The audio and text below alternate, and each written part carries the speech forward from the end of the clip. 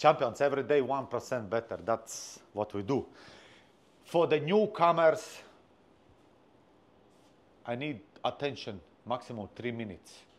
The OGs, okay, when I will ask questions, those who really have, ask. Look, you can always hear then the mechanics, all who are here 100 years, they always advise to the customer, listen, after the active hammering, give that 1 minute for turbo to rest.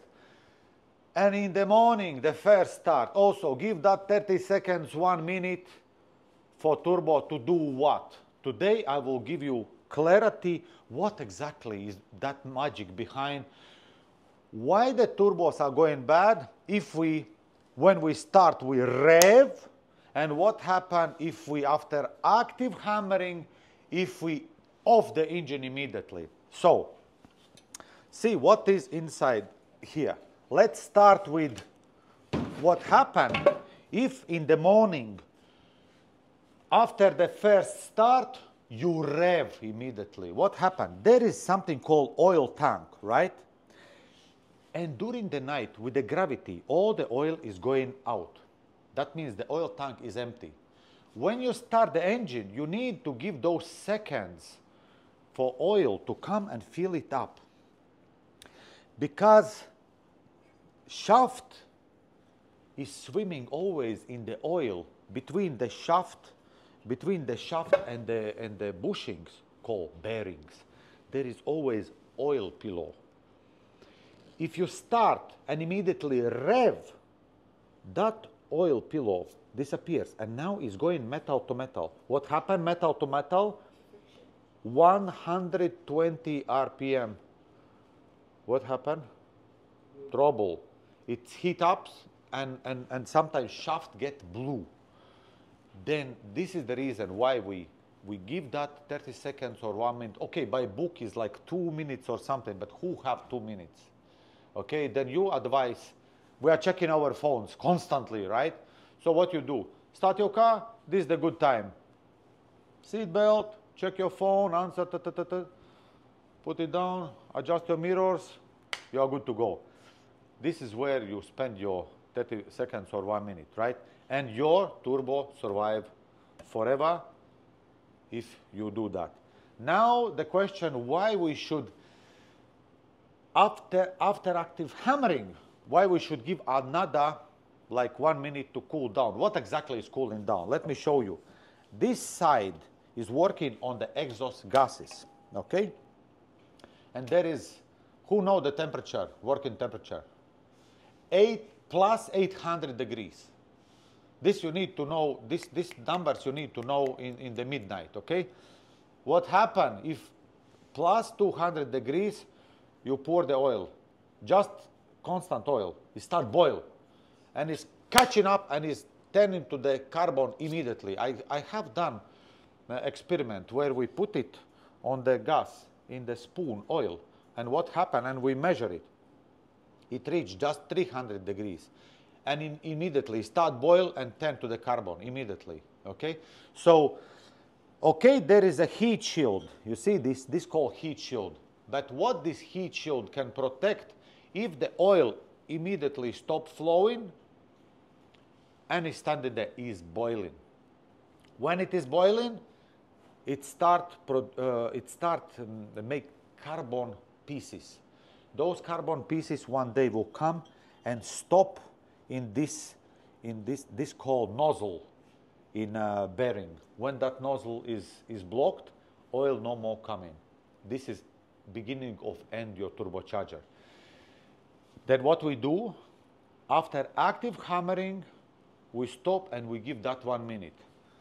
Turbo is still spinning and oil is going through. I'm not talking about water-cooled turbochargers. Water-cooled turbochargers, different story. After hammering, just off and that's all. Because it is already in very, very solid temperature. I can say it's quite safe. But those who don't have water cooling turbos, we still need, after active hammering, like drilling machines, all the mining equipment, they are climbing the hill, they are going with the full speed, and then immediately he park and off. This is when he will cook his turbo one touch, okay? Any questions? Yeah, I want to find out, if I'm stuck in traffic for some time, do I still also have to off the engine for 1 minute? Good question. Look, when you are already, your engine is idling, there is no those super high temperatures. You don't need. Now you are in traffic going 1 meter, or you are going very, very smooth drive, and then you stop. I will not say, yes, you still need. No, just forget about it. In town, this town riding, you don't need to wait this another minute or whatever. Just off it and forget about it. But after, like on the highway, sometimes police stop you, or you are going to buy fuel, then you go inside and immediately you stop, you off it. Don't do that. Give those 30 seconds for turbo to cool down, and oil will be keep circulating, and it will not be start boiling inside, okay? So this is simple. I cannot, of course I can explain for you also like in Spanish with the very fancy words, turbine side, but let's keep it simple, okay? Because you should be able to explain to the customer where he can also understand, because on daily basis you are not communicating with the engineers who create turbocharger. You are speaking with the people who are using this equipment, and the better you are able to explain, you know when it is good language, when person can understand you. Not when your ring wow is perfect, but when actually he can understand you. If he cannot understand you, your English is your problem, okay? I would like to add about this idling before you start driving and after you finish. It's also not only for the turbo, but also for the whole engine system and also the gearbox, that you get up the pressure, get everything, pistons and all the crankshafts get greased. And after that hard driving or heavy driving, it also helps to all fluids get back to their main level, and it's keep maintenance and everything smoother. Exactly. But this will come automatically if you will just tell to the machine owner to focus on the turbo. Focusing on the saving turbo, he will save all entire engine. Because what happened when you start engine, especially in that countries where it's like 0 or -10 or minus something, when you start the engine, piston get heat first, and piston should transfer, all that heat should transfer, and all must expand gradually. But when you hammer, there will be more fuel immediately inside, there will be more horses inside, and what happened? Piston expand faster. Lining don't catch up with that. What happened?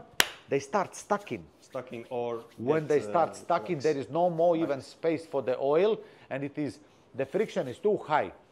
If you are not lucky, there is so many situations when cold engine, okay, in Ghana, the cold weather is what? +25, right? When you are taking more onion and more take care about immunity, because outside the weather is not helping +25. For engine is not dangerous, it's not cold. For engine, cold starts from like +5 or 0 or -5. And this is when you start and immediately hammer, high chance you will be always in square one with your turbos, with your engine, with your gearbox, with everything. There is no good car for you if you, and you start, you rev. Somebody even, he start the car and he want to hear if turbo is functioning. First what he do is listen. It's not a violin. We don't need to listen turbocharger. Just start, give that 30 seconds or 1 minute, and go. That's all. Good. So that's it. Thank you.